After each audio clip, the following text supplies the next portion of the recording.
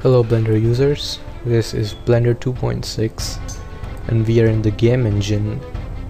Today we are going to go through an exciting tutorial that deals with physics.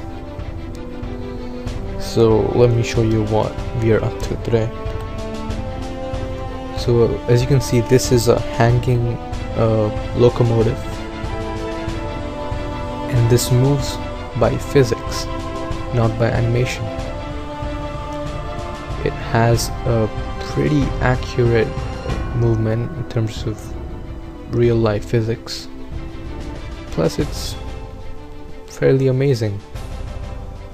And this can be applied to virtually anything, including trains, roller coasters. Tell me more. Alright, so let me preview this again in wireframe mode so you can look at the specifics. We are going to be dealing with spheres inside the rails. They are spun by a torque, and that's how they accelerate. Alright, let's get started. Just save this, and it should be good. Alright, so here we have our basic Blender home screen. Let's start with a cube. That's fine. Move this to the left and duplicate this. Move this to the right. This is going to be our rail for now. Oops. Just delete the forward facing faces and add an array modifier. You know what, let's just stick with this RZ90. Alright, that's good enough. I'm going to merge this and let's see. Yeah, that's perfect. Now you can go as far as you want. You can play around with this as well. It's totally up to you. We'll look at this later, but for now we're good. So let's add an icosphere and keep this low poly. You can also use a cube for that matter, but whatever. Go to its physics properties. Oh, it's not set in the game engine. Let's set this in the game engine. Make sure this is a rigid body, collision bounds, sphere. Right? Once we have this, we should go to constraints and add a rigid body joint. Okay, so that's looking good. Just display the pivot. Add another rigid body joint, display the pivot again. Move this to the right, to the left, and this one to the right. It doesn't matter which way you do it, but you gotta do it. Then we add another cube. Give this normal physics properties. Rigid body. For now, let's just stick with this. Once we have this, we should add our target as the cube. In your case, you might want to name them correctly so it does not avoid confusions, because we are going to be dealing with a lot of objects sooner or later. So let me just see how this works. Okay, that's great. Now let's add a torque. So whenever I hit spacebar, a torque look for motion, a torque of 1,000, let's stick with 100 actually, 100 Newton meters should be applied onto the object. Okay.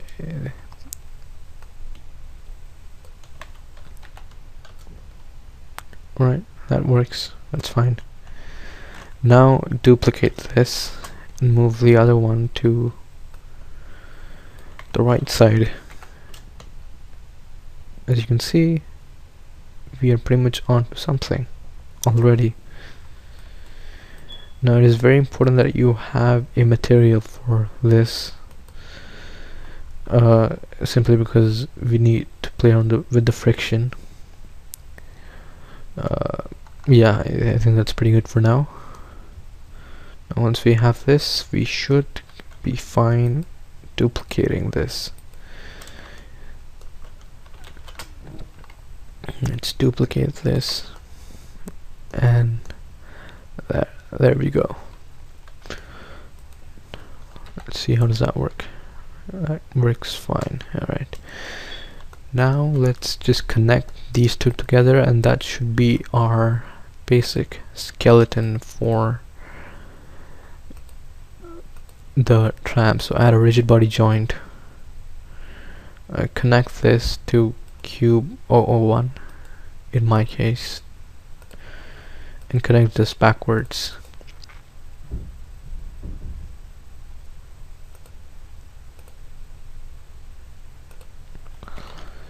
So when I hit its spacebar, you can see it starts going forward. Of course it falls off this thing. Let's expand this. SX2. Let's stick with this.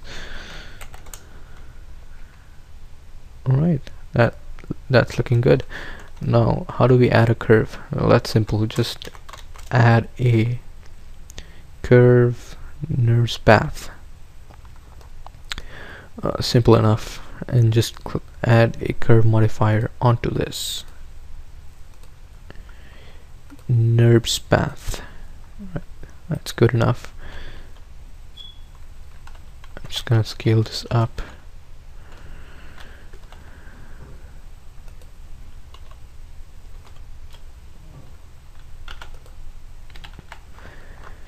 And now you can just bend this around and stuff. So as you can see, if I bend this around and extend this by increasing its array count, this should pretty much go forever.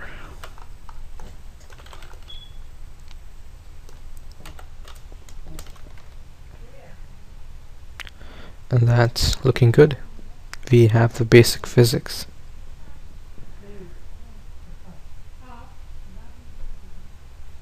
Alright. So hopefully we have got the gist of what we're doing here. In case you haven't been following, basically what we've done is added 4 icospheres that spin along the local y-axis, and they are connected to these rigid bodies that are connected to each other. So hopefully you get the picture, and it works awesome. Now let's get into the modeling part. So what I'm going to do is just move this to the second layer,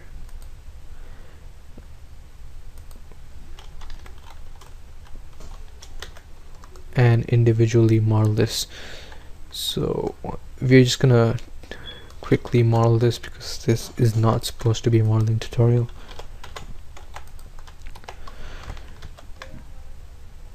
One of the things that we might have to keep in mind is the fact that this is going to be a triangle mesh, so making this high poly is not going to help in any way.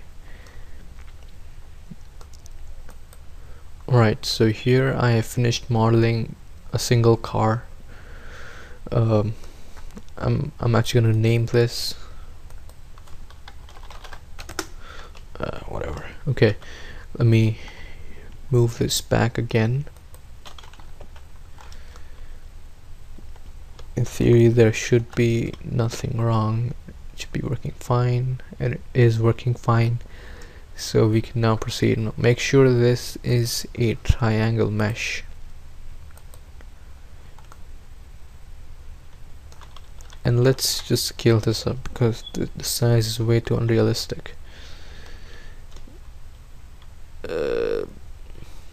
Alright, let's stick with 3. No, obviously this is not going to work.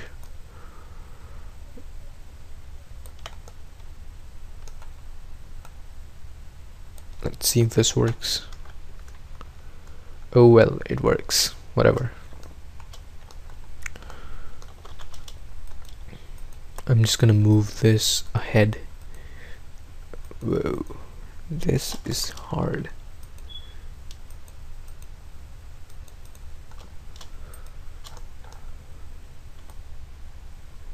Okay, that's good enough. Alright, once we have this, just duplicate this and move this backwards. Now this is what I was talking about in the past, that you might want to name them correctly so it does not confuse you. So I'm going to be sticking with 3 as in the tutorial, the demo I did earlier. Let's move this backwards a little bit. Now if I play this, if I get this running, it works fine, but there is one problem. It's not connected. What I mean by not connected is that if this speeds up, this is not going to speed up. This is not going to speed up at any given point. They can sort of collide and go away, and that's unrealistic. To make it physically accurate, you have to make sure to connect this to this. In order to do that, we just add a rigid body joint and connect it to cube 001. We do the same thing here.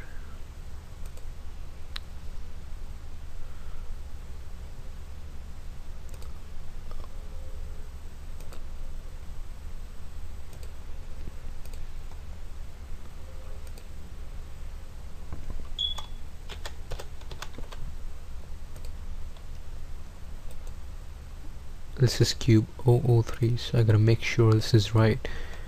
Once we have that, this should be good to go. Although there is one problem. If you think about physics, the pivot is right at the center of mass.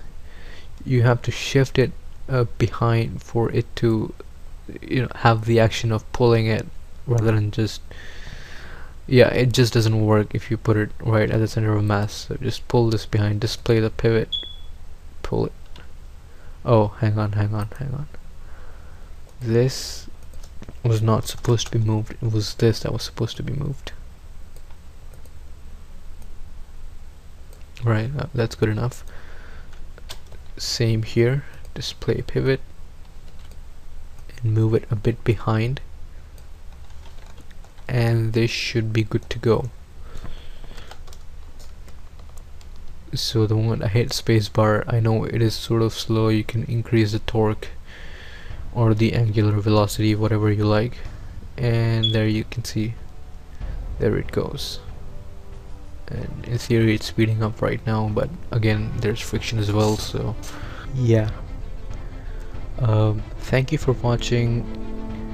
Feel free to comment below about the tutorial, ask questions, recommend me other tutorials, and that shall be all. This is me signing off again, and before I leave, I just wanted to play this again because it's so amazing.